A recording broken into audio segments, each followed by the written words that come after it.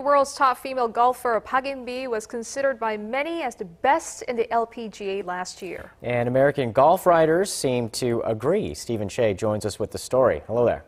Hey, Gia. Hey, Sean. Park was a force to be reckoned with on the tour last year, and it certainly caught the eyes of the Golf Writers Association of America.